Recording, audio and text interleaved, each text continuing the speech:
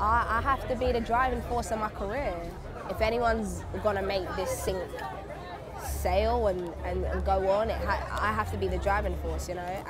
But ultimately, I just don't like the idea of being boxed in, you know. Just because I'm British, I'm a Londoner and I represent London to the core, that doesn't necessarily mean I have to stay there, you know what I'm saying? I want to be able to wrap the flag like that and go everywhere in the world and still, you know what I'm saying, have the flag on my back, sorry. I chose to continue independent because at the time I was being offering deals. It just wasn't fitting into what I'd seen for myself or what I'd imagined. And I decided to take a risk, a bit of a gamble on myself and see what happens. You know, I've had people set people like Chance the Rapper who's, you know, when you see people like that blossom and do it their way, it kind of gives you a bit of fire in your belly to want to like pursue that, you know. If I want to release an album tomorrow, I get to do that. I don't have to answer to anyone or run anything by anyone. It's just, I just ask my friends, you think I should put this out tomorrow? And I just get opinion from my family, people like that, you know what I'm saying? So yeah, it's cool.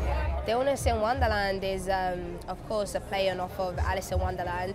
I wrote the record at a time where I felt like mine and Alice's stories were parallel, like they almost had agreeable symmetry, I like to say, just in terms of what I was going through at the time and coming into an industry and feeling like things were changing and almost like going down a bit of a rabbit hole, you know what I'm saying? It just, I just related to the story basically, and it just, I've always been a fan of concept albums and I thought it would be exciting and something cool and quirky to challenge that.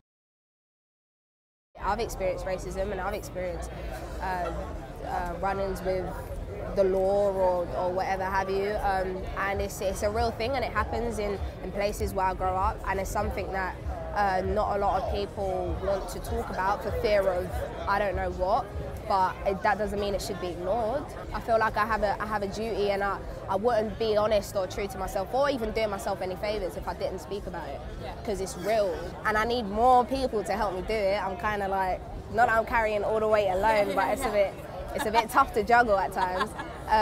But yeah, I don't know, I just go about what I just stand for what I believe in and try and portray a message that is positive but is true and honest at the same time, you know?